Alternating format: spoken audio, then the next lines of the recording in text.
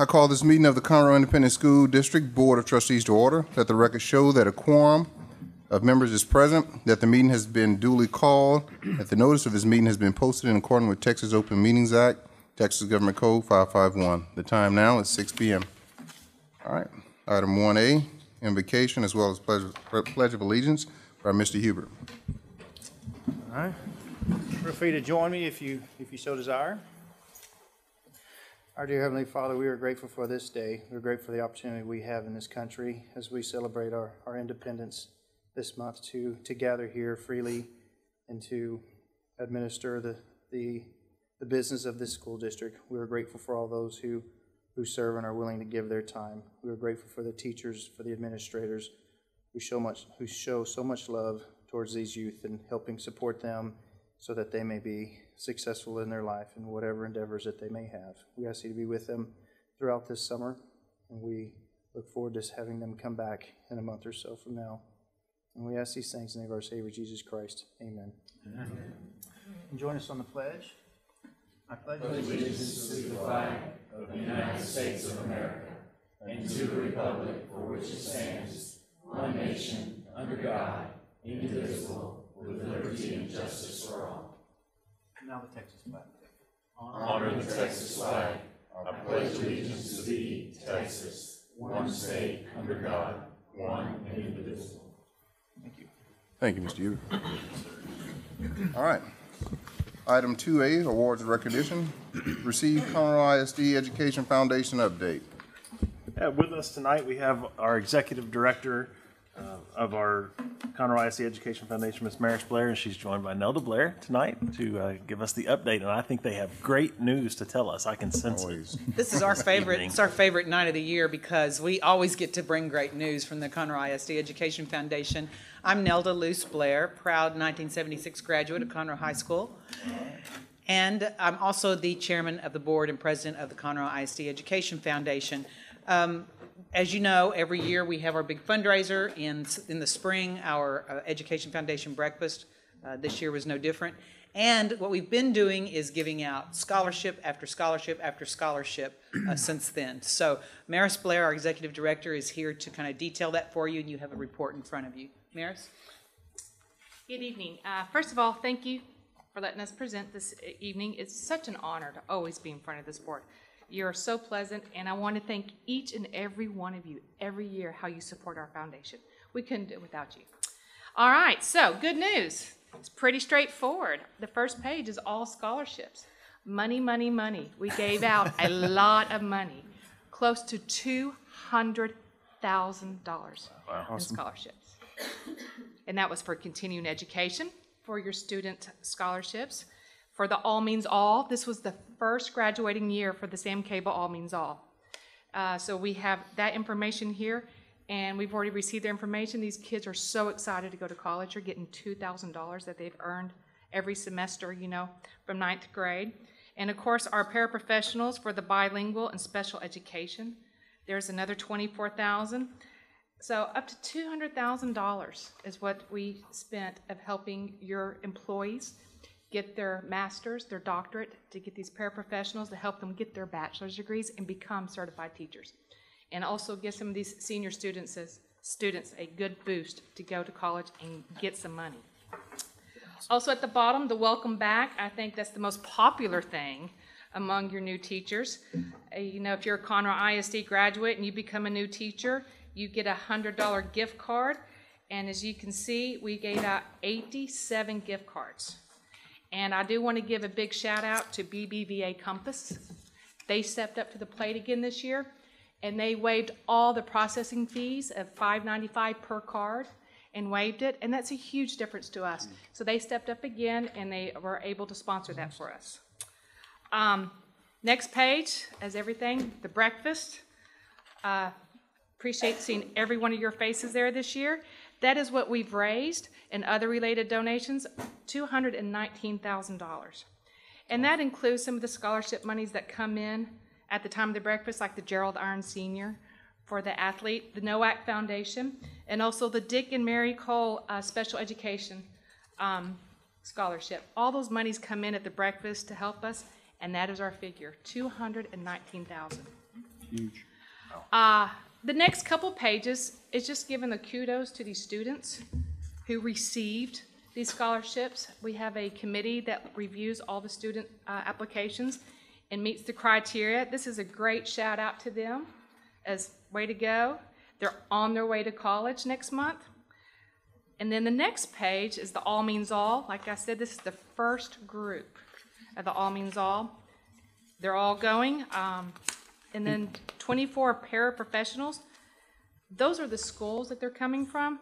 Because now the list is getting so long, I don't want to kill trees and just print almost 200 names out. Yeah. So we decided to kind of bring it all together and just tell you what schools they're coming from. Makes sense. And then the next page, of course. Hey, Maris, could you give like just the 1-minute version of what the All Means All scholarship is, just to make sure everybody knows what that is? Sam Cable, as everybody knows, he just recently retired from Conroe High School. They go through with the counselor and they pick some 9th graders who are at risk, but have meet a education threshold to receive a scholarship, and they earn $50 every semester. They keep a grade point average. They attend classes until they graduate as a senior. And Sam Cable monitors these. I mean, really monitors these and gives them that extra push and mentors them. And out of the original, the first year, there was originally 12. 10 of them are going to college, and they met the threshold. Wow. That's really big. To stick with it from 9th grade till you graduate as a senior. That was really big. And so he is seeing the rewards of this. And he does raise all the money, correct. And we administrate the money, but he is the one that gets out there and shakes the trees for the money and gets people from the community to really support these kids. And every year we do an award ceremony with them, and their parents come, and everybody cries because it's a good day. It's a really good day. And there are the campuses for the 128 continuing education scholarship. This is open to all employees that have their bachelor's, that are seeking their master's and their doctorate, and they can apply for it every year.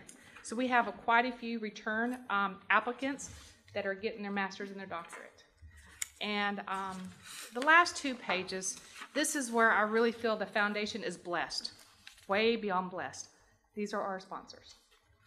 So, and PBK and Elliser and all these Duratec, DBR, IBI, the list goes on and on for 2 pages. So, anyway, that's all I got for you. Good news. It's great news. And it is such an honor to See Mr. Sanders be a part of this. So, yes. So, I should have known this from being on the board years ago, but are y'all aware of the type of foundation that y'all have being anywhere else? I mean, I know we can't clone y'all, but are y'all We're trying. cloning the program? Well, to, like, actually today, I've met with another school district that's trying to kind of revamp and reshape their education foundation to mirror Conroe ISD Education Foundation, because they think this brings more back to the district of helping people advance their education versus giving specific project grants and stuff. They really feel like this will impact the kids more in the classroom by helping educate the person in front of the classroom, plus the administration who brings the curriculum, the nutrition, everything together. It all impacts every child.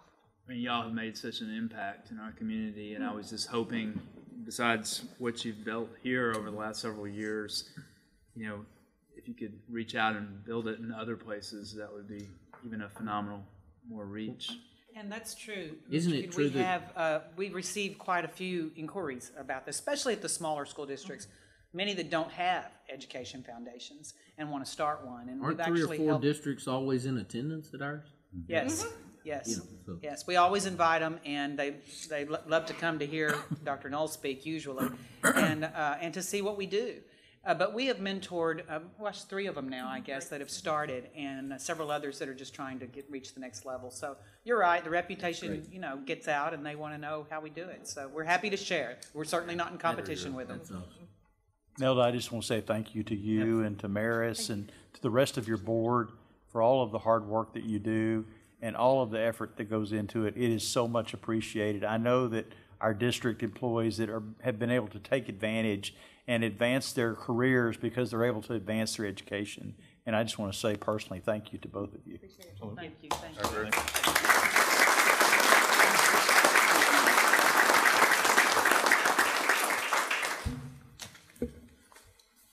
Thank you. You know, we never miss such blessings like this until we don't have them. You know, so it's always a situation where it's underappreciated. So we really appreciate you guys, as Mr. Sanders said. All right, let's go item 2B, special board recognition, science fair winners. Dr. Noel. All right, here to introduce our science fair winners for this year is Dr. Susan Caffrey, our headmaster of the Academy of Science and Technology. Dr. Caffrey.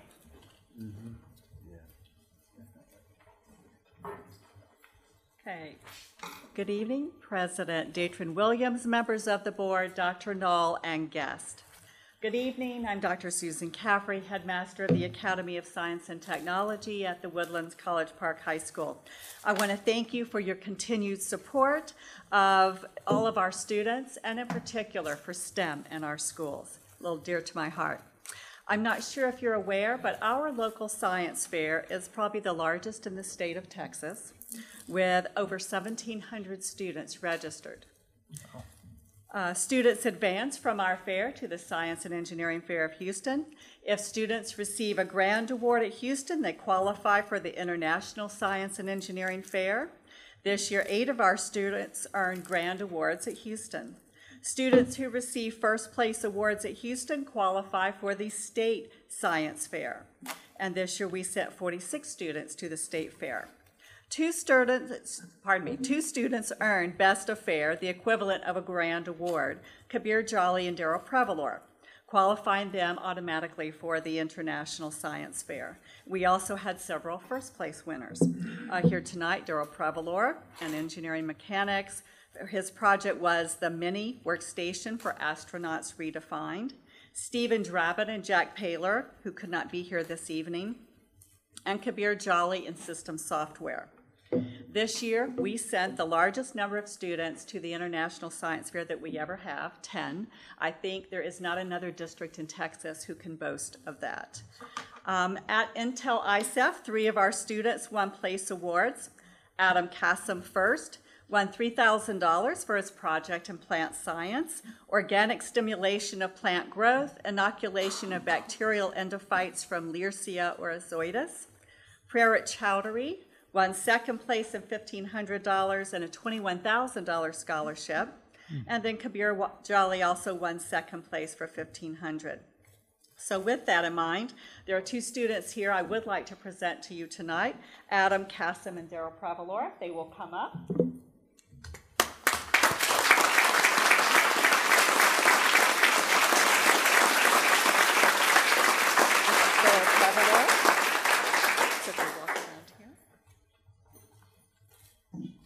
These fine young men are from the class of 2019, so they just graduated and will head off to college in a few weeks.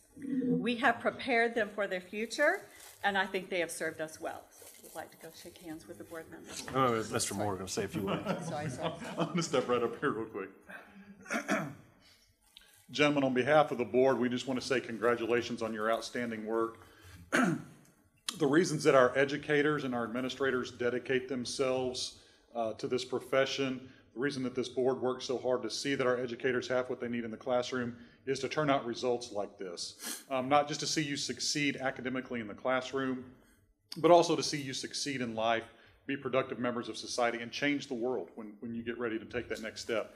And looking at the titles of your projects, you're going to be changing the world, okay? So we're so proud of what you've accomplished. Don't stop now. Carry this throughout your life.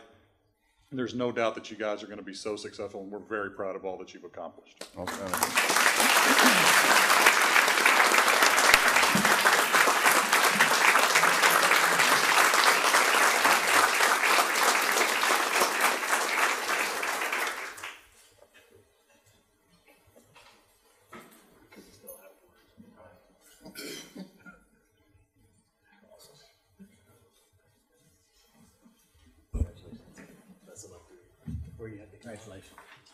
Okay.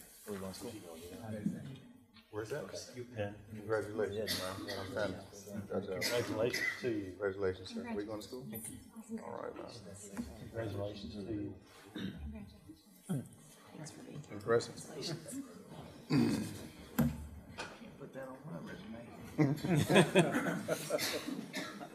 That was extremely impressive. I think my science fair project was turning butter into a fume or something like that. Most elementary. These guys here make us look like. Anyway. Wow. Item 2C, special recognition and ambassador awards, district support staff. Dr. No. All right, Dr. Hines, present this item, please. Good evening, President Williams, members of the Board of Trustees, and Dr. Knoll. The Conroe Independent School District Board of Trustees regularly recognizes various departments that support the work of our schools by honoring outstanding employees who exemplify excellence and provide exceptional service to our students, to our families, and to our staff. It is my honor and it's a privilege to present to you this evening 5 outstanding employees of the Conroe Independent School District support staff for your special recognition as Ambassador Award recipients. And as I introduce each of you, if you'll come forward, please. From the Finance Department this evening, Shelley Cartwright. Shelley, come on up.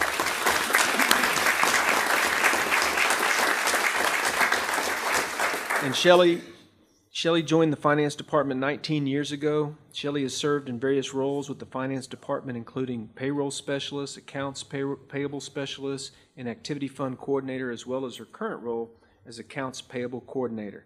Shelley's extraordinary work ethic makes her a true asset to the Finance Department. The quality of work and energy that Shelley brings to the Finance Department are invaluable. In addition, she's also led efforts on our safety committee up there, and she's done so much work, and we're so grateful to have Shelley as part of our team. Thank you, Shelley, for your dedication and service to Conroe Independent School District. Awesome. Next, from the Communications Department, we have Susan Dowden.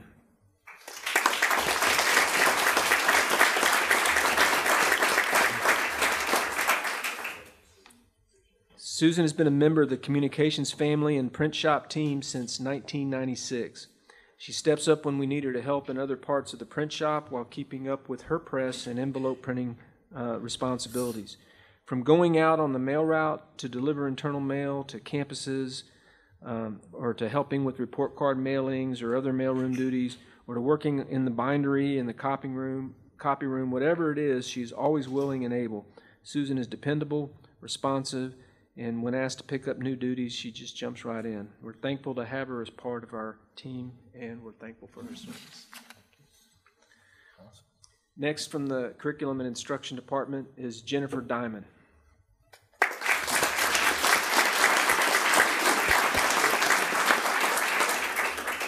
Jen is a friendly face and a voice who supports district departments, principals, and district staff as they expand and monitor grant funds. And she has been with Conroe ISD now for 3 years and has worked in education for a total of 12 years. She's always willing to jump in and help out as needed. Federal programs and compliance can be a very detailed-oriented area, and Jen does a fabulous job breaking down the requirements for district and campus staff. Jen Diamond represents excellence and service on a daily basis. She is hardworking, cheerful, capable, and detail-oriented, and is very deserving of this evening's recognition. Thank you. Next, from the Technology Department, we have Richard Rodriguez.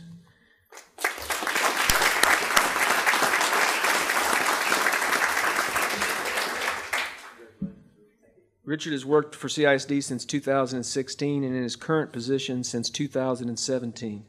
Richard manages enrollment, rollout, and upkeep for more than 40,000 Chromebooks in the district, as well as he is also our only iPad support technician for more than 16,000 iPads. Richard is patient and eager to help staff with their Chromebook and iPad issues. He's always ready and willing to learn new technology. His organizational skills are impeccable, as they must be for that many devices. And Richard's job responsibilities include Chromebook management, iPad management, charging cart and cabinet support, Apple TV support, help desk support tickets, district scanner management for staff development attendance, and Google Expedition setup. And Google Expedition is when you have those glasses where you go to other places. Wow. His work enables our students and teachers to access technology resources readily, which of course impacts instruction, and it makes a huge difference in the lives of our students. And we appreciate all that he does for CISD and our students. So thank you. Busy man. Next up from Human Resources Department is Judy Wold.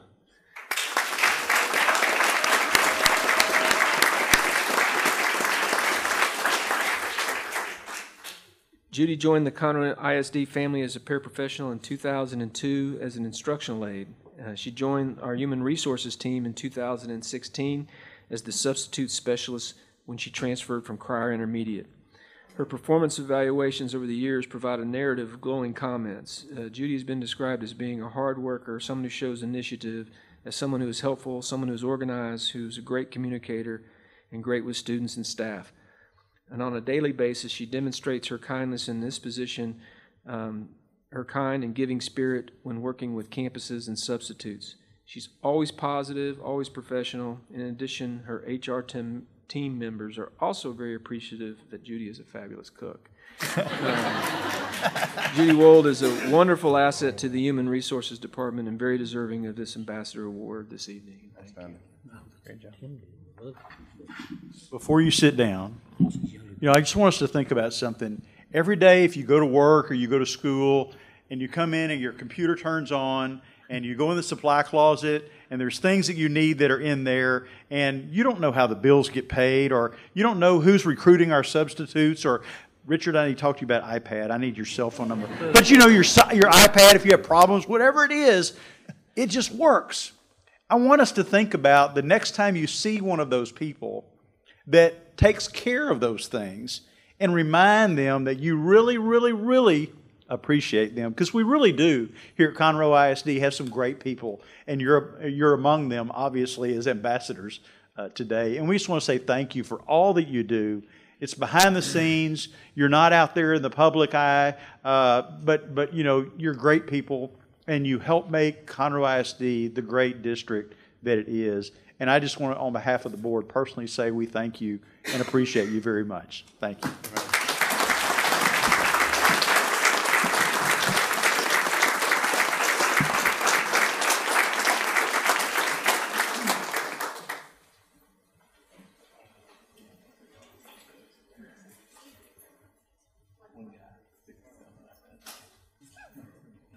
Judy, did you bring any snacks tonight?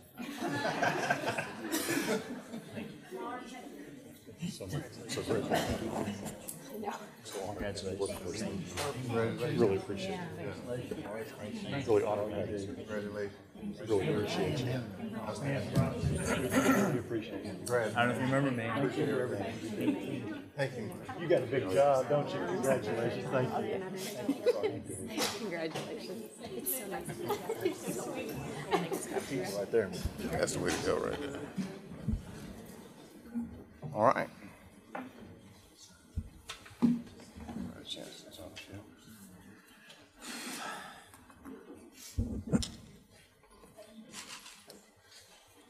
All right, item 2D, citizen participation. Ms. Godfrey, has anyone registered to address the board? No one has signed up. All right, let's keep it moving. Item 3, consent agenda.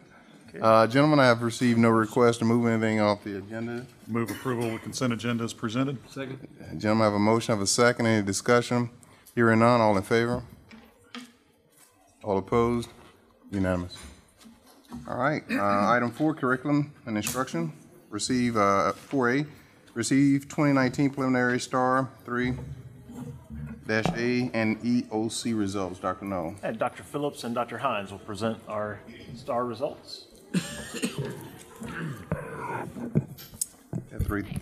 Good evening, President Williams, members of the board, Dr. Knoll. This evening, Dr. Hines and I are pleased to present our 2019 preliminary STAR scores. We say preliminary because the final scores do not come out until August. The scores we're presenting tonight include the scores of all students who took the assessment. Between now and August, the state will clean up the data and will remove any scores of students who are not enrolled in Conroe on our snapshot date. Once scores are finalized, you'll receive a more comprehensive view about where we stand. Since the new STAR assessment has come out, we've been following a pretty consistent pattern, and this year again is no different. For the most part, when the state goes up in one area, we tend to typically go up as well. If the state goes down in an area from one year to the next, we typically follow that pattern. We do have a few variances this year, but it's usually just a point or two away, so let's go ahead and take a look. With elementary third grade reading, you can see that the scores, the state stayed pretty consistent, and we are still 5% above the state, which you'll notice that in every score we're above the state. Third grade math, you can see the state scored at 78%, and we were at 84%. With writing, we worked really hard on writing this year. We were happy with our 4-point gain. You'll see that same type of gain with the state as well. Fifth grade reading, you can see that there was an increase with the state, same with Conroe ISD. In math, you can see the state had 89%, Conroe at 93%. And then in science, you'll see that the state is at 73% and Conroe is at 84% for 2019. Sixth grade reading, we were 11 points above the state. And then in sixth grade math, you can see that we are 9 points above the state as well. Dr. Phillips, can I ask you a question real quick? Yes, of course. So those scores, that represents the number of students that met or exceeded some standard? It's the percent of students who met at the approaches level of the assessment. Okay, the assessment system is very complicated. There's actually 3 different scores that are derived, right. And so we're just showing you approaches right now because that's all we have. Okay, all right. Yeah, we'll get more of that later. The lowest passing standard. That's what I expected. Okay. Yes. Good evening again. We'll kind of hit through some of the highlights of the secondary scores. And in the junior high area, you'll see the pattern is outperforming the state on every assessment from a level of everywhere from 4 to 11%. And with an increase from last year in 6 of the 7 areas. So taking a quick look at reading, you can see 82% to the state 74%, and in math 77 to 73%, and then in 7th grade writing 77% to the state 69%. In 8th grade, looking at the 8th grade preliminary scores in reading, 90% level to the state's 84%, and in 8th grade math, 93% to the state's 87%. There's, of course, 8th grade is fortunate to have 4 assessments, so we have 2 more. Science, we formed at 88% compared to the state's 79%, and we saw a jump there, pretty good jump this last year, and so certainly as we have those kind of jumps, we like to look back and see what did we do that was so successful and keep doing it. And then 78% in social studies. And for the high school areas, you'll see again some positive trends. English, end of course, English 1, we were at 77% to the 63% at the state level, and in end of course English 2, 77% to the state 67%. So we saw an increase in both of those areas, which we were looking for. And of course, U.S. history, we were at 97%, which is very good, and compared to the state's 93%. So that's the secondary. Any questions about it? I have a question. Just for the STAR scores, correct me if I'm wrong, but the STAR testing and the scores, that only applies to public schools, correct? Do private schools and homeschool programs, that does not apply to them, correct? Correct. Thank you. And if I may, Mr. Williams, we had one of our science fair winners was just able to join us, so if I could invite Dr. Caffrey back up. All right. I'd like to recognize our final award winner who was able to make it.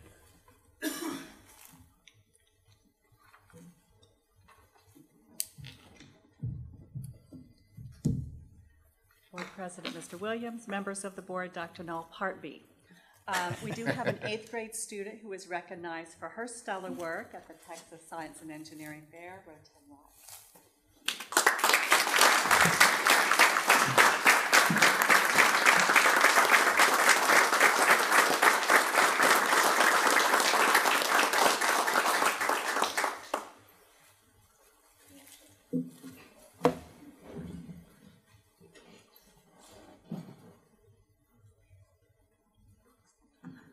What project? What was the?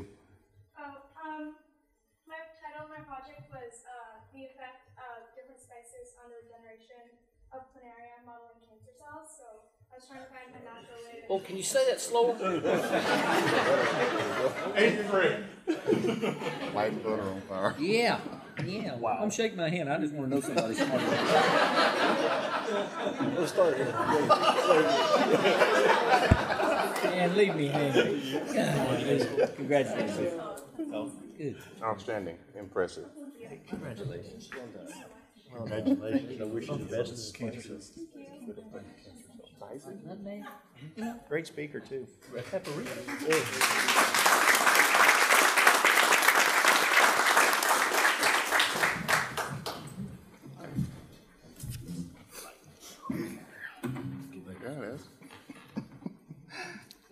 the best I could do. All right. We're item 4 or 5. Okay, item 5, administration. Receive information about senior priority pass program. Dr. No. All right. Our Director of Communications, Ms. Sarah Blakelock, will present this item. Good evening, President Williams, members of the board, and Dr. Knoll. I'm here to share some information with you about a very exciting program we are looking to offer starting this year. To further show our appreciation for members of the community, especially those age 60 and above, living in the Conroe ISD boundaries, we will be adding a senior priority pass program, which will allow interested residents to receive free admission to athletic events hosted by Conroe ISD, excluding playoffs, as well as fine arts events, excluding fundraisers. And so all that we'll be doing is asking people to fill out, who are interested, to fill out an application, show some form of ID so we can verify an address, and then they'll get a little card that they just wave when they go in, and they can enjoy all of the talents of our students for free. Do you have any questions about this program? So will there be a link on the website for the application? Give me the nuts and the bolts Yes. of how So what we'll be doing work. is we're actually going to be sharing this information through a variety of sources. We're going to be putting an ad and a community newsletter so that, targeting that portion of our population so that they can see the benefit that we're offering. And then we will also be, I'm sure it will be in our local newspapers, and we'll have a link just off of our website under the community section. Okay. What do they get, like a card or a badge or something? Yes, we will give them a specific card that will be good for. I think it's a great way to keep the community engaged in our district. I think it's a great opportunity. I mean, if I'm 60 years old and I don't have any children in the district anymore, but it's not about having just children in the district, but it's going out and supporting the community in general. And I think it's a great opportunity. I'm glad we're doing that. Thank you. Thank you. We're happy to be able to show our appreciation for that portion of our community. For those that may have a caregiver with them, does it also include one caregiver to go with them as well? That's a great question, and I think that we would probably be able to accommodate that for people who depend on someone to attend, functions outside of their home or residence. Perfect. I think that's good. That's a good point. Awesome. Okay. Great job. Thank you. Thank you very much. Ms. Blakelock. All right, item 5B, receive capital improvements update. Dr. Knoll. All right, Danny Phillips is here tonight in Mr. Foster's stead to present this item. Good evening, President Williams, members of the board, Dr. Knoll. It's my pleasure to give you guys the capital improvements update. We'll start with our first facility, which is Suchma Elementary. You'll notice the site is progressing well. Started the site improvements such as the irrigation landscape over the last couple of weeks. So we should be on schedule to have it ready. Here's a picture of the front entry of Suchma Elementary. You'll notice the front entry is going in just as planned. Here's a picture of the interior of the foyer, showing completion, wall, acoustical panels, etc. Here's one of our completion status of one of our classroom, showing the millwork, some of the teacher desks being installed, ceilings, carpet, etc. Here's another finished picture going on of the library. And here's a finished picture of the kitchen serving line. Another completion picture of the gymnasium. Currently, we're scheduled to open up in August 14th, and we're on schedule. When will we take possession? So we actually moved the principal in on Monday of this week. Okay. All right. So we're currently working on technology and furniture and things of that nature.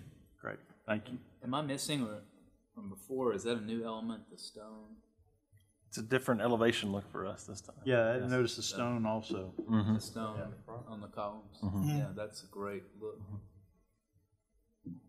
It's a correlation with the developer out there in that area. So It is very pretty. Very nice. Yeah. Is this project running? It's obviously on time and on budget, under budget. It is. It's running. It's running on budget. Time is a little bit of an issue, but not much. So due to all the rains, but sure, we're getting it. Okay. Perfect. Next facility is our Austin additions renovation. This is a site view of the existing facility, completed up on the roof side. The existing old 50s section completely removed. Wow. Here's a front view of the front entryway. Here's one of our typical classrooms with furniture being moved into place, ceilings, carpet, millwork, etc. Here's a final view of the Austin showing the technology marker boards, teaching walls of that nature being completed. This one's also to be opened up August 14th. We're on schedule. Can you go back to the very first picture there for Austin? The pond in the back? That is our detention. That's going to be a detention pond? Yes, sir. That's our water detention. Okay. So we'll have a fence up around that? We will have a fence around that. Okay. All right. So is it really, you think it'll hold water? I mean, I know it can hold water. I'm just saying, do we anticipate that there will be some water in it? I'm just looking at it, knowing all the rain we've had, and I don't see any water. Yeah. So if you notice the west parking lot, the majority of that west parking lot, yes, on the right side, it runs into the detention. The overflow happens to the east and going back to 105 okay. to the north. So this is just kind of for the overflow. Mm-hmm. Well, that's to catch the west parking lot, and then it flows out. I got you. Okay. All right. Thank you. It's a detention pond, not a retention pond. Yes. Mm-hmm. Yeah. Okay. All right. Thank you. Hey, yes, sir. Go back. I was out there today, and I just want to make sure where is the queuing line? I mean, this is teacher parking over here behind the new gym on the right. The right-hand side is the teacher parking. Okay. And the bus drop-off. And that is behind the school. That is on the west side of the school. Yeah. Okay. Yes, that is the back door. All of this awful. Well, that's on the east side. It's on the east side. I'm sorry, east side. Yes. Okay. Now, show me where a bus drives in and where it goes. Does it come in the teacher parking lot side? In other words, I'm looking for the queue space because it's hard for me to tell from what I'm looking at here, or when I was out there today, whichever. Okay. We were supposed to increase the queuing to get the traffic off of 105. Yeah, so that's all I'm interested in. Yeah, that's what I was meant. So if you look at the east driveway there, right, that is where the bus comes in. Okay. And it comes all the way up to here and drops off, wraps around, and goes back out. Okay. Now, how about the car line? The car rider is on the west drive. Okay. And if you were out there today, you noticed all of this is new concrete now. Yes. So they'll drive in, and right here, this is all cleaned up. If you notice, this is a drive. Oh. This actually goes right here where this trailer is. That'll be gone here shortly, and they drive back out. Okay. That's a double stacking lane there as well. There was just too much new concrete. And yes, sir. Still too much moving and cleaning up, and yes, sir. I mean stuff that I couldn't tell. Thank you. Yeah. Appreciate it. Excellent. Any more questions? All right. If that's it for the Austin Elementary, the next is Stockton Junior High. Stockton Junior. Here's the front elevation showing the entire facility being built out. The project is moving well. Here's an exterior elevation showing the waterproofing on the building envelope. Progress. This is an interior elevation showing the CMU block, the MEP ductwork, all of the utilities occurring on the inside. This picture here is on the exterior showing the football field, the track, and the PV field. which is our photovoltaic side. And this one is scheduled to open up in August of 2020. We are on schedule. It's going good. Can you remind me how Yes, many panels we'll have out there? Yeah. I don't recall exactly, but it seemed like there was somewhere around probably 100, 110 panels. Yeah. There you go. 115 rows? 115 rows. So Okay, we I knew it split the was quite a fields. bit, yeah. We split the fields up to optimize the site. I got you. So 115 rows equates to, there you go. Okay, thank you. I knew it was a lot. Say that again, if you would. We're estimating about 8%, maybe slightly over that, of the school's annual power usage. Requirements. Yeah. 80%? Yeah, 80%. Yeah, I know it's supposed to be almost. That's And in the summer, just literally, if it's not used for summer, We'll be giving It's back. a sell back. That's correct. At a percentage, yes, sir. Yeah. The next item is our Conroe High School additions renovation. As you guys know, this is a two-part addition renovation. What you're seeing here is the academic second floor wing getting ready for finishes in here. You'll notice that the ceiling tile is just about to drop in on that. Floor tile is completed. Here's one of our classrooms. Just had the carpet installed. The ceiling tile is near installation for that classroom. Here's another one of our classrooms showing that the carpet's still covered and one of the classroom millworks are being installed in that area. That second floor is scheduled to open up August the 14th of this year. We're on schedule. The following picture is on the first floor academic. And this one we've actually renovated. We've demoed out all of it. We're going back in with new complete walls, MEP side of it. And this one is scheduled to open up December, January of this year. And that completes our update. Andy, you did a good job on it. Great job, Thank you, sir. Yeah. Brought it home. Great job, brother. Look how easy. All right, item 6, business and finance, Dr. No.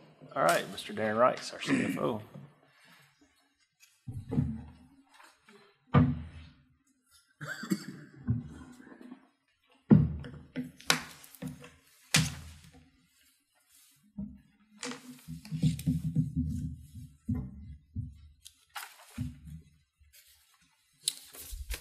All right, we have several bids to look at this evening, and I'll just start with the first one. So good evening, President Williams, members of the board, and Dr. Knoll. Tonight we're recommending that the board award RFP 19-05-02 grease trap services to MagnaFlow Environmental, Inc. for an estimated annual expenditure of $120,000. Requests for proposals pertaining to the purchase of grease trap services for the district were emailed to registered vendors through the electronic CISD e-bidding system. 3 vendors submitted a response. The request for proposal was advertised 2 times in the Conroe Courier.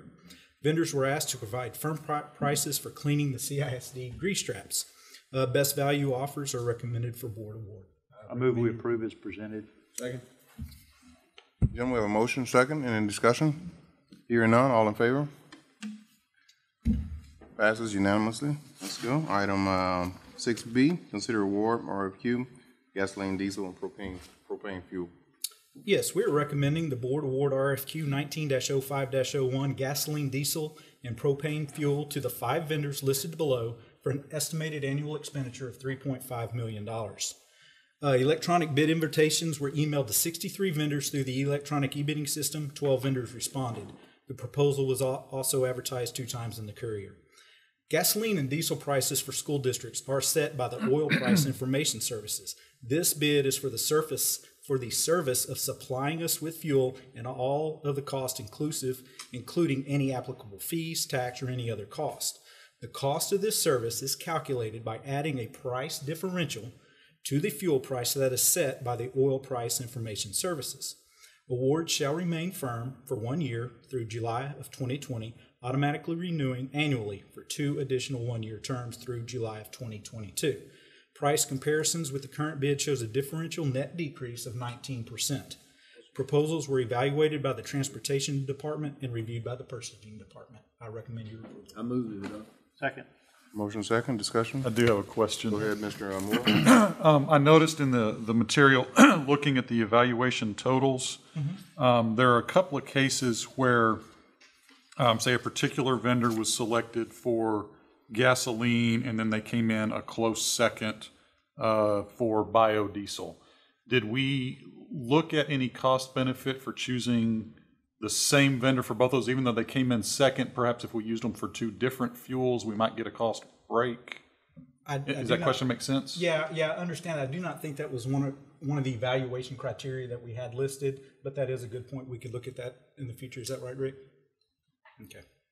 Yeah, that was not used as criteria. So they didn't. I mean, I understand if they're a distant second, we might not want to look at it, but when they're just in a couple of points, there might be some cost benefit of using them for multiple fuels.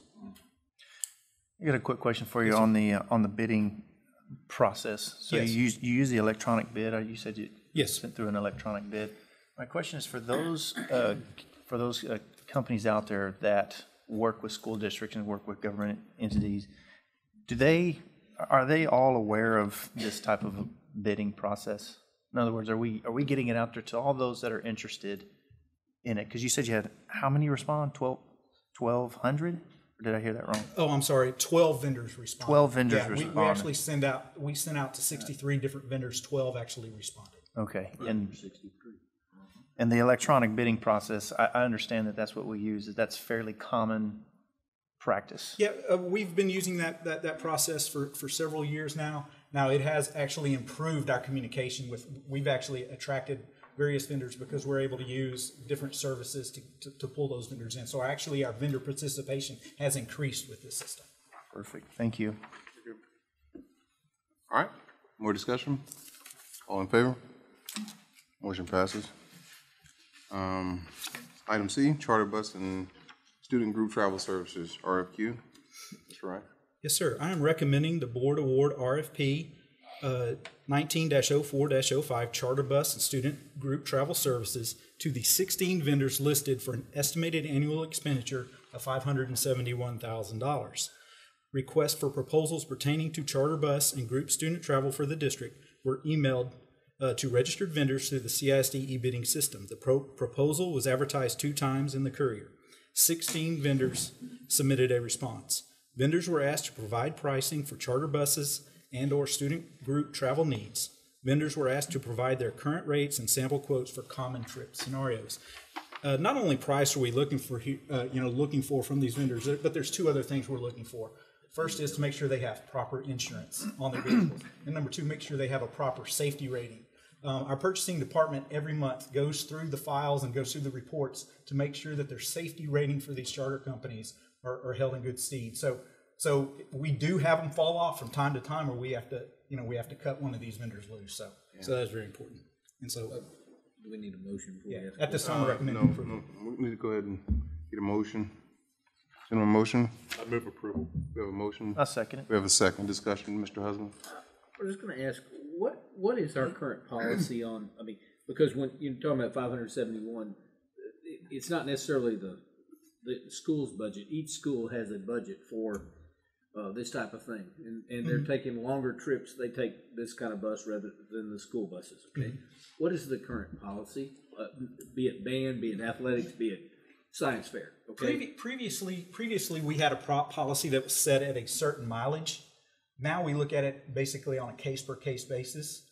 So it'll go to the appropriate assistant superintendent. They will review and approve to make sure that a charter bus is appropriate at that time. Charter buses are used through all of our, above district sporting events for our football teams, bands, et cetera, because they are traveling, greater distance than let's say 100 miles where it used to be, stuff like that.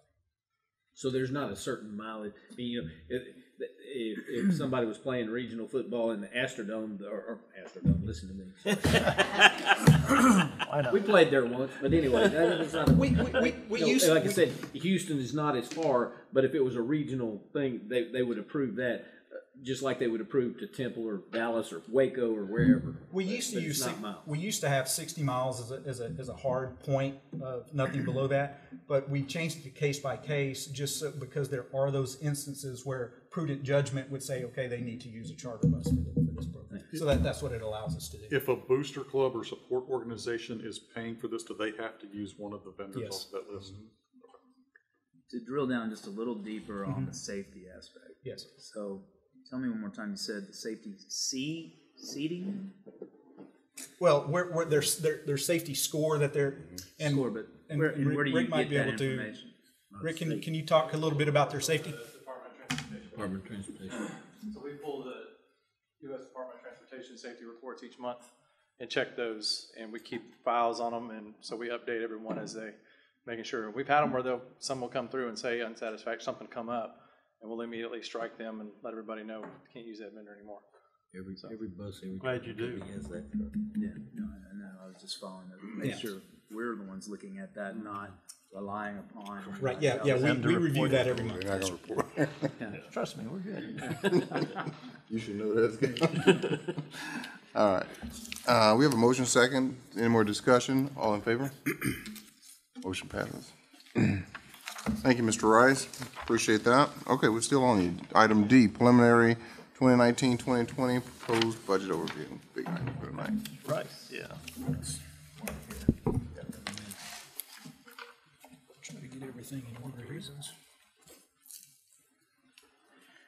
Yes, it is truly my pleasure to present the preliminary 2019-2020 budget. This is the first time we've been able to see the whole budget together, after the effects of House Bill 3. But I would first like to recognize the finance staff that are here this evening. We have Janice Stowers and Karen Garza. They're really the ones who get in the nuts and bolts of this thing and put it together for us. So thank you for your work.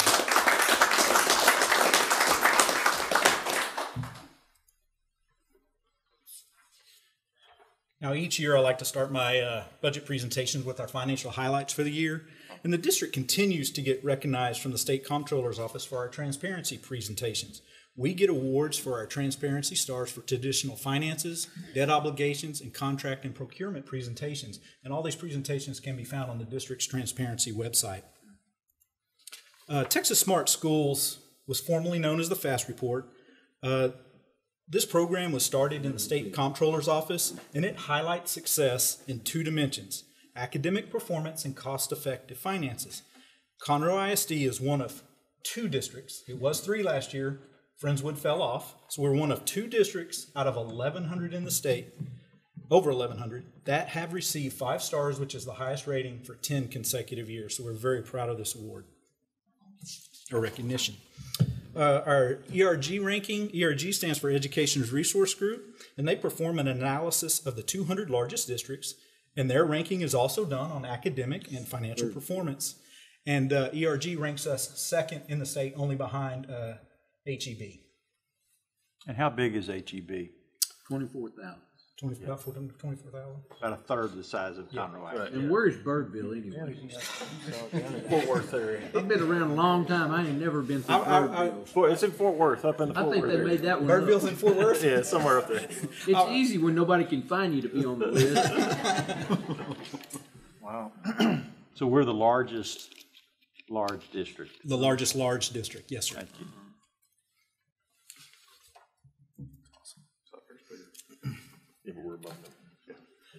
So now we'll start with the legislative update. And, when the 86th legislative session began, the governor came out and he really had 3 primary goals. One was to have property tax relief. One was to put more money into school classrooms. And the third was to fix school funding. My thought is in their attempt to fix property tax relief, they might have made school funding a little bit more complicated, at least in the first year as we move forward through with House Bill 1.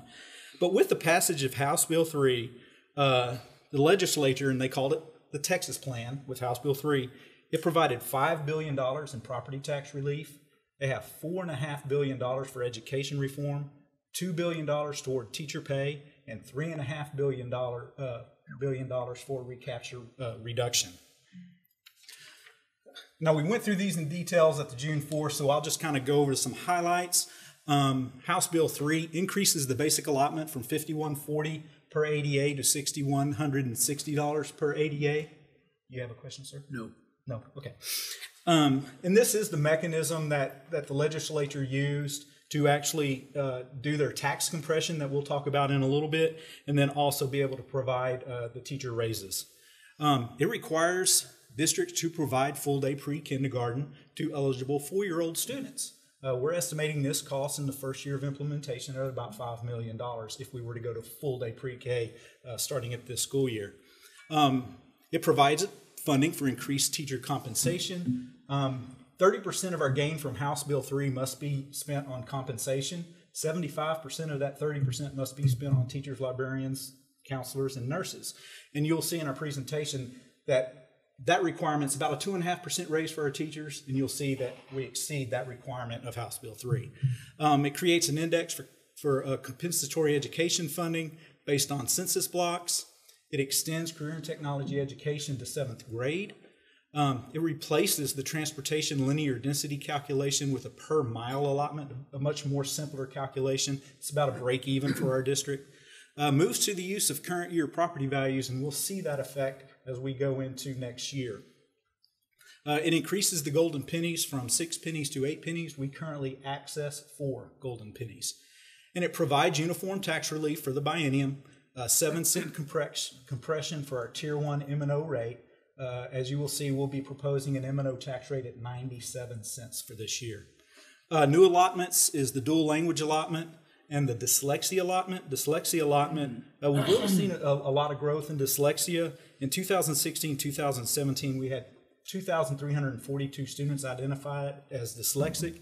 In 18-19, we had 3,244. So that's a growing program. That'll generate about $2 million. The dropout recovery allotment and the college career and military readiness allotment will generate about $1.5 million for the district. The fast growth district allotment will generate about $14.6 million for the district. That is because we are recognized as in the top quartile of growing districts. And then the early education allotment will generate about $4 million for the district. And this allotment is what is identified to help us with the implementation of our pre-K program. And then we have a safety and security allotment that was from Senate Bill 11, and that will generate about $300,000 for the district. Now, there are some allotments that were repealed, and so we must look at those also. The gifted and talented allotment was repealed, the high school allotment and the staff allotment were all repealed. That's about $8 million worth of funding to the district. Although the gifted and talented allotment was repealed, we still must have a gifted and talented program, and we must report that to the state. So that's still a requirement, although it's no longer funded as a separate allotment.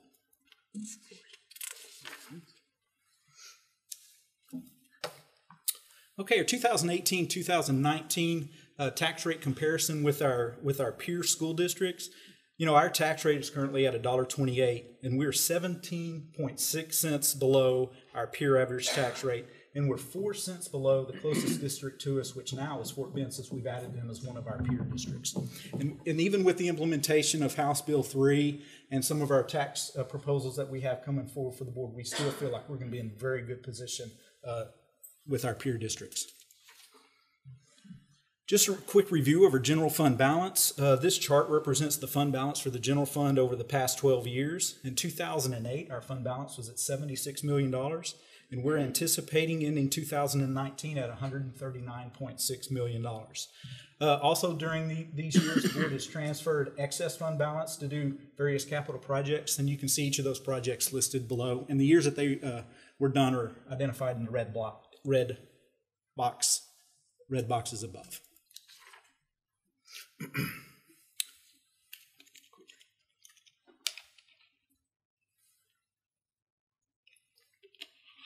Okay, we'll start taking a look at the major components that drive the budget, and they begin with our 2019-2020 budget objectives, and they include to meet the needs for the 2019-2020 school year.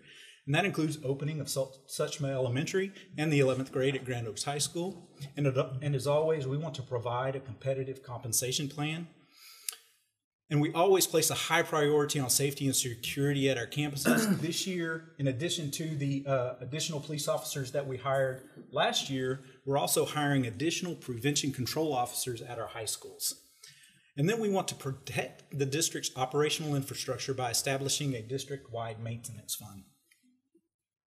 And we'll talk about that in more detail as we move forward. Our certified property values, our property values are estimated to grow at 5.5% this year. That'll add about $1.9 billion to our property values, bringing our certified value to $37.7 billion.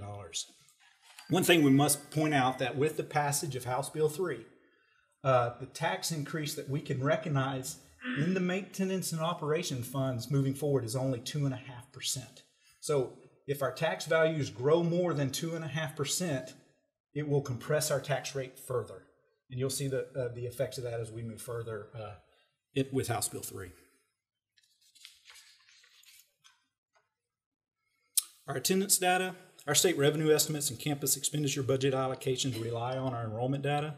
For the upcoming 2019-2020 budget, we're using an enrollment increase of 1,350 students for a total enrollment of 64,187 students.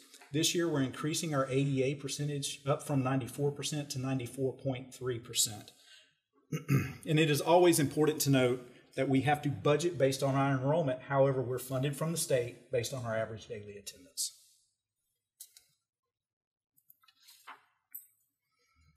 Just a quick graph of our enrollment trend. You can see it's pretty linear, about 1,400 to 1,500 students per year.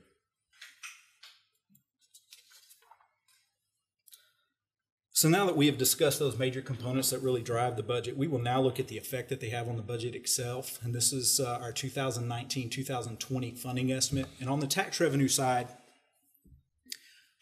with House Bill 3, we're actually looking at a tax revenue decrease. Even with our 5.5% AV growth, we have to realize a 7-cent tax decrease. And that's a loss of about $7.76 million. However, you know, in the past, we've transferred $10 million every year from the general fund to the debt service fund to buy down our debt service tax rate. We're proposing to not continue that program and recognize that revenue in the general fund, and that way we'll be able to create a capital maintenance fund, and we'll talk about that in detail in a little bit. So total tax revenue increase, if we take into account the $10 million that we've been transferring, is $2.24 million. Our state revenue, based off of our 1,350 student growth and the implementation of House Bill 3, increases by $45.11 million. We're able to, once again, increase our investment income by $1 million. And we're increasing our TRS in-kind funds by $5 million. TRS in-kind fund is a reporting requirement from TEA, so you will see the offsetting expenditure later on in the presentation. So total estimated available funding, $53.35 million. So now looking at the expenditure side of the budget, this is our 2019-2020 salary increase. If y'all excuse me real quick.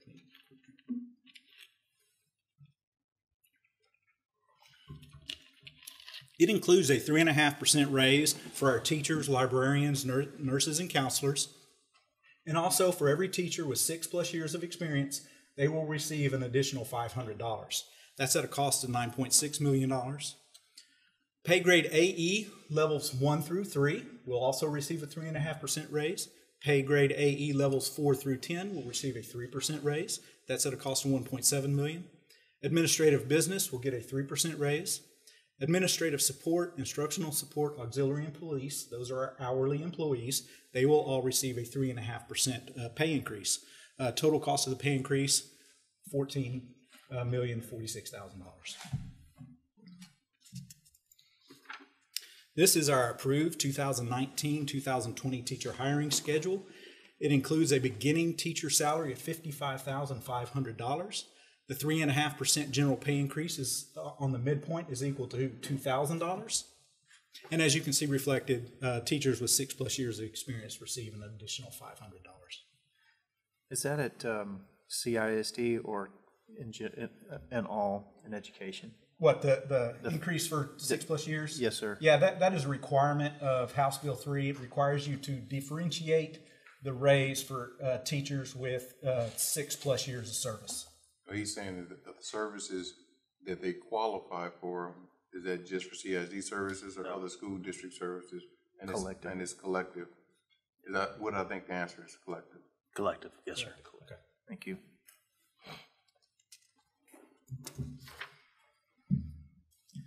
Now, our personnel for growth, for support at the campus level, once again, 1,350 new students coming in, the opening of 11th grade at Grand Oaks High School, and the opening of Setchmet Elementary. It includes 153 new positions that are made up of 107 teachers, 10 administrators, 9 professionals, and 27 paraprofessionals. That is at a cost of roughly $9 million. And then to support those campuses, we're requesting 56.4 new positions, mainly in our transportation, police, maintenance, and custodial departments. That is a cost of roughly $2 million. Total new positions, 209.4. Total payroll addition, $10,980,000.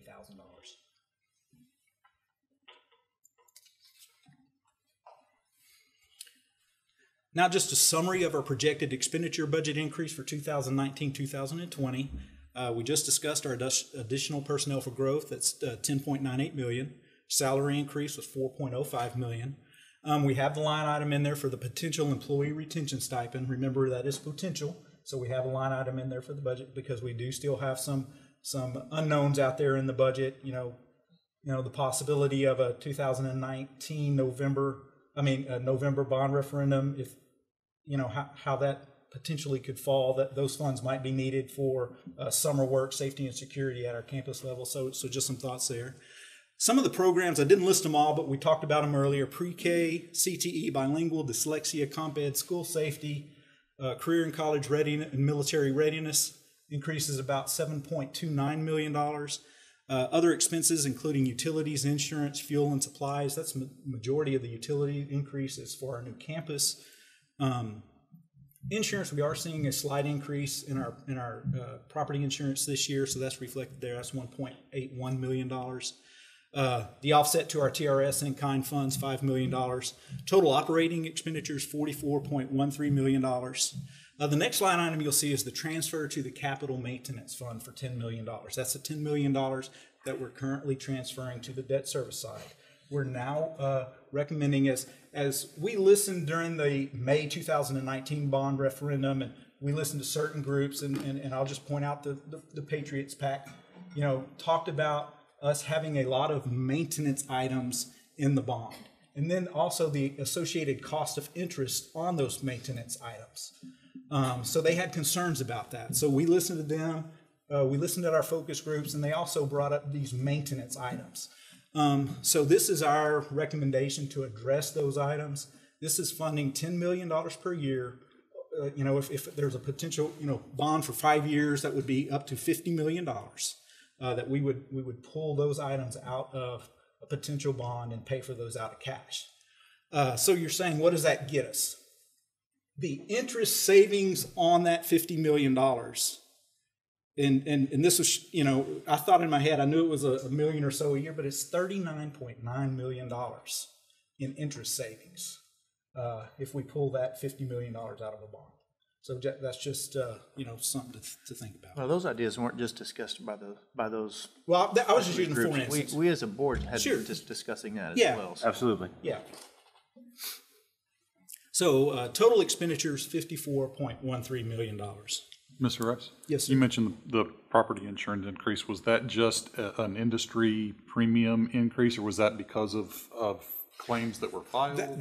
That is, we have been very fortunate, Conroe ISD. We have had some, and still the proposed rates are great. And we haven't finalized, we're still working on those, but there will be a slight increase. The industry out there, and we would think it would be from Harvey, or one of those, it's actually hail. We have had more hail instances in the Dallas, San Antonio area, more widespread losses from these insurance companies that the market is almost dried up. There's not a lot of providers out there. Our rates are still, when you compare us to any district in our area, well below what other districts are. They were not rate increases that our carrier imposed on us because of a high number of claims or something like that. Right. The market.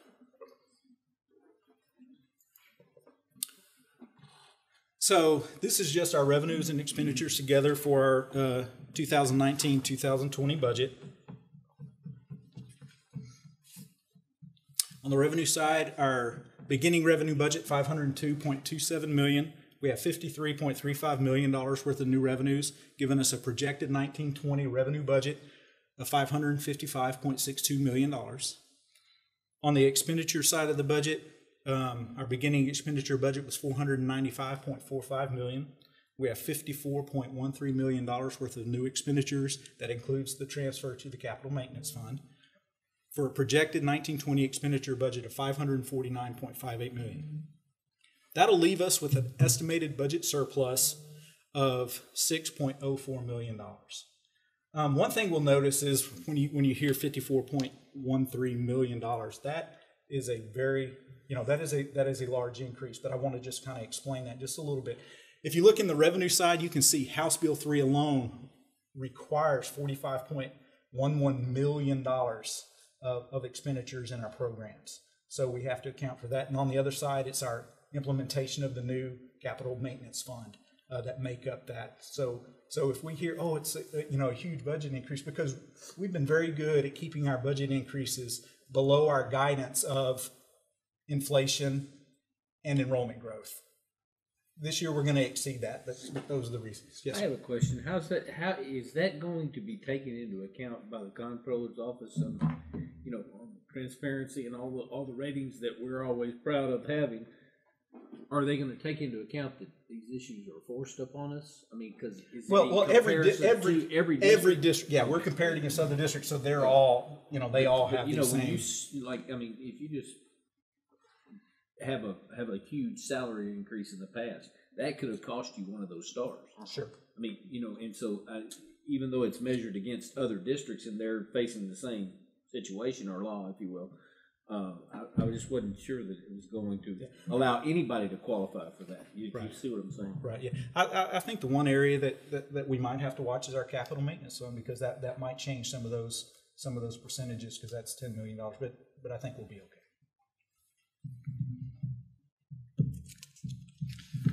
So that did show a potential surplus in the budget. And of course, our recommendation is to save the surplus in the general fund to support the 2021 budget. I have a pro forma to present to you this evening for 2021, but it is very early. There's still a lot of knowns moving into that budget. And then if there happens to be any funds left over, we can utilize that to surplus to support the capital maintenance fund, to possibly reduce bond debt requirements and cover any unforeseen expenditures. So this is our 2019-2020 proposed tax rate. As I said, on the M&O side, we're recommending a tax rate. It's in the middle column of 97 cents for maintenance and operation. That is a 9-cent tax decrease on our M&O side. On our debt service side, we're recommending a debt service tax rate of 26.5 cents. That is a 4.5-cent increase on the debt service side. 2 of those pennies are from the tax rate swap that we did, so that's just a little odd there. For a total tax rate of $1.23.5, for a total tax rate reduction for the district of 4.5 cents.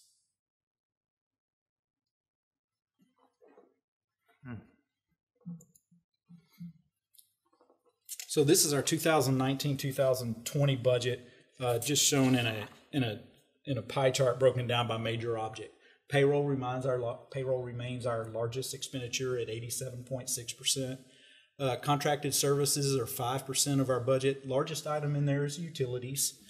Supplies and materials, 4.2% of our budget. The largest item in there is fuel. Equipment and other, 1.4%. The largest item in there is our property insurance. And then capital maintenance fund is about 1.8% of our budget, and that is what it is. Total budget, $549,580,294. So I put together a little fund balance analysis for you. As you know, our objective is to maintain an unassigned fund balance that is 25% of our annual budget, which gives us approximately 3 months worth of expenses. So looking at our preliminary budget of $549.6 million, 25% of that budget would be $137.4 million. Just to give you a range, 20% of our budget would be $109.9 million. Our estimated unassigned fund balance at 8/31/19 is $134.1 million, which is 24.4% of the budget. That leaves us just a little bit under our 25% target. However, at a 20% target, that would leave us available $24.2 million above that target. So as I said, I have a pro forma now. You know, this is very early.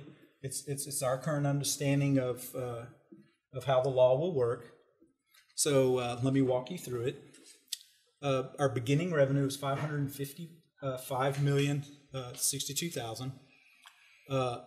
Local revenue limited to 2.5% AV growth. Now, we are calculating this with an estimated 5% AV growth for 2021. That will actually compress our tax rate down an additional $0.015. But that growth will still be $12.9 million. We're also moving to current year values instead of the 1 year lag that we've had in the past. So even with 1,350 student growth, with the offset of the new current year values, our state funding is actually going to decrease by $3.7 million. So our total revenue increase will be $9.2 million, giving us an estimated total revenue of $564.82 million. On the expenditure side, $549.58 million. Estimate on our, looking at a 2.5% across the board raise, $10.5 million. Additional personnel for another 1,350 students, about $10 million. Other expenses, we're opening stocking, but we just heard great news that have a lot of offset with the new solar plant that's going out there, so we can adjust that slightly. So total estimated expenditure increase of $22 million, giving us an estimated total expenditure budget of $571.58 million. And that's leaving us with a potential deficit of $6.76 million. And if y'all remember, we talked about in 2021, the board will have the option to raise the M&O tax rate by 1 cent and access additional golden pennies. So that 1 cent tax rate will generate approximately $3.7 million, but the state will kick in their fair share, so it'll be worth over $7 million to the district. And it is a one-time, without having to go to voters, but it has to be a unanimous vote of the board for that to be approved for that 1 cent tax increase. And so that 1 cent would take care of, if this was our budget, that 1 cent tax increase would take care of that potential deficit. On the revenue, the 555, what percentage of tax collections are you using for that as well? I know in the past we've used like 97%. Yeah, in the past when we were transferring that money to the debt service, we backed off 100% collections, but this is at 100% collections now. This is at 100%. 100%. Yes, sir. There's very little wiggle room now. Yes, sir. Yeah. Two 30,000 split questions. Yeah. One being with the proposed budgets and the proposed tax decrease. Mm-hmm. It's a very simplistic question, but we're not cutting anything, are we? I mean, no, we're actually increasing. Yeah, I mean, we're not losing anything. Correct. And then, secondly, does your pro forma for 2020-21 include the implementation of the pre-K program? That budget is in the 1920 budget, and so what it does not include is any additional space, no seats for students. It doesn't include that, but it includes teachers, curriculum, and stuff like that. No new buildings, no buildings, nothing like that.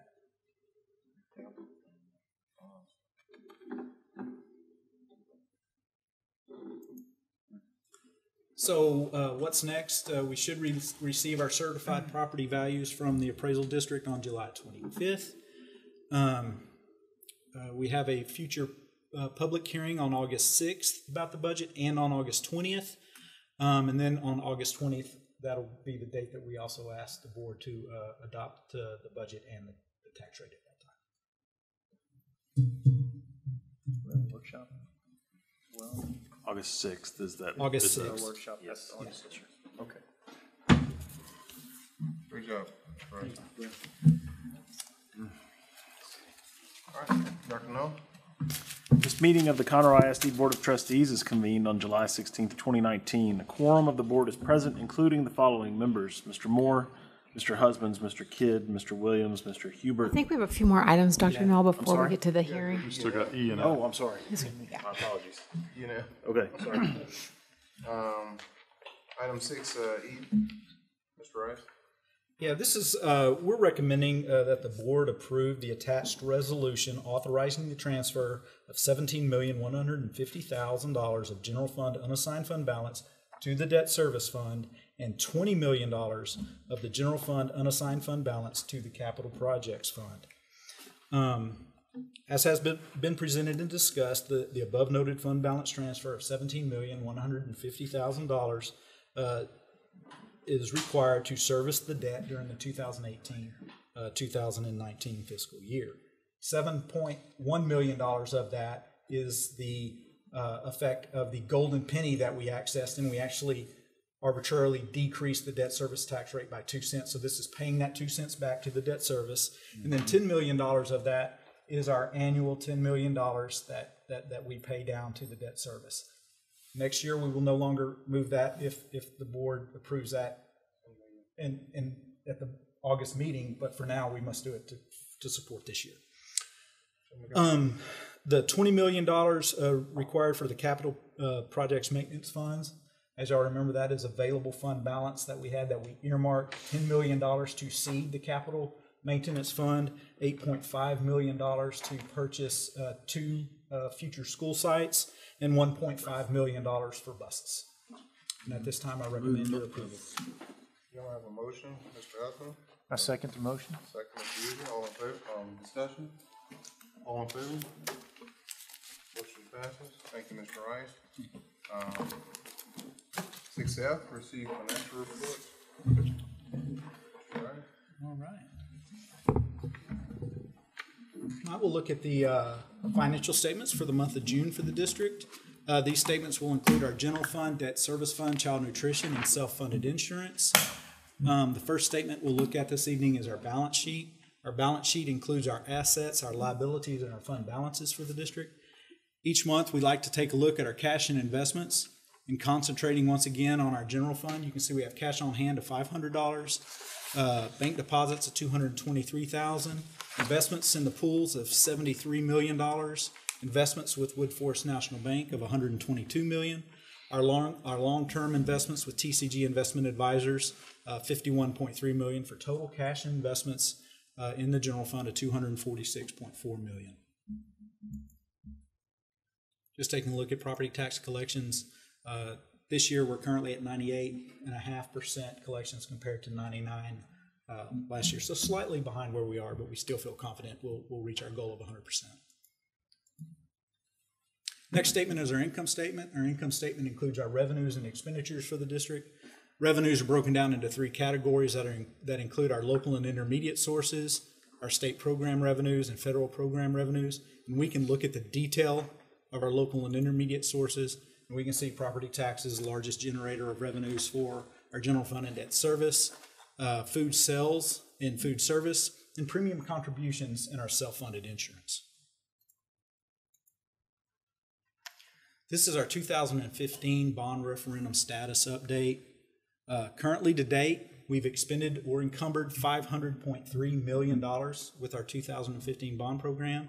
We have an estimate of about $17.9 million to complete. That'll give us a total project forecast of $518.2 million.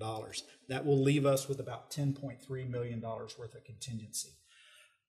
As you can see, a lot of the projects are closing out. The one that we still have out there, with about 50% is Stockton Junior High. So coming to a close, and I foresee that that contingency figure, that available funding remaining in this bond, increasing as we close and finalize a lot of these projects. Mr. Rice? Yes, sir. All of the bonds have been issued, correct? Yes, sir. Thank you. You know, you remember the bond was $487 million, and the board has kicked in over $41 million on top of that. So that's how we get to the $528 million total bond package. Self-funded insurance, looking good for the year. Total revenues, $41.5 million. Total expenses, $39.5 million. So revenues over expenses, right about $2 million. So we're looking good heading into two of our busier months, July and August. Participation at our clinic is really doing well. Very happy there. We've had 5,280 people elect our clinic for their health needs, and we're proud of that, averaging about 528 a month. Our investments, par value of our total portfolio, $401.6 million.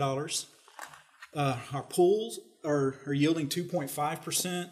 Our investment with Woodforest National Bank, 2.5%.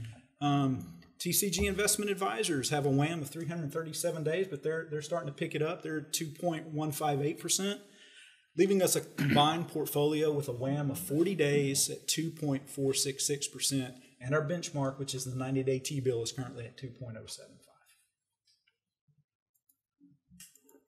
And that is all. Thank you, sir. Dr. Null. Are we sure? I was tired for Darren. I was trying to give him a break. I was willing to take it. Appreciate it, Mr. Rice. Great job, by the way. Darren. I'm sorry. All right. This meeting of the Conroe ISD Board of Trustees is convened on July 16th, 2019. A quorum of the board is present, including the following members: Mr. Moore, Mr. Husbands, Mr. Kidd, Mr. Williams, Mr. Hubert, Mr. Sanders. The board will hear the complaint appeal of parents Mr. and Mrs. S. in accordance to local board policy F&G. This hearing is being recorded. Mr. and Ms. S.'s complaint is against various staff members at Darrichin Elementary School.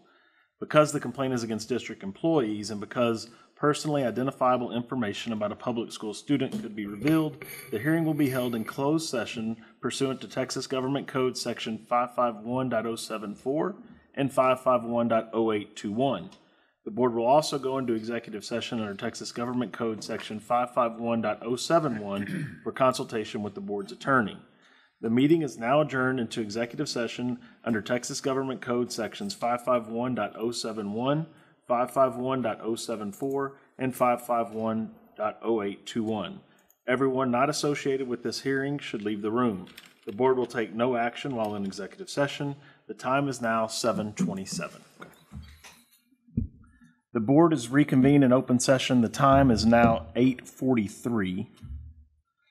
The board will now make its decision. The board can uphold the decisions of the Level 1 and Level 2 hearing officers. The board can overturn the hearing officer's decision, or the board can grant any relief they feel is appropriate. Is there a motion? I move that we uphold the decision of the Level 1 and Level 2 hearing officers. Is there a second? Second. All right. All those in favor? Unanimous decision. Thank you very much. Mr. and Ms. Shaw, the district will send you written notice confirming the action taken by the board. Okay? This concludes our hearing.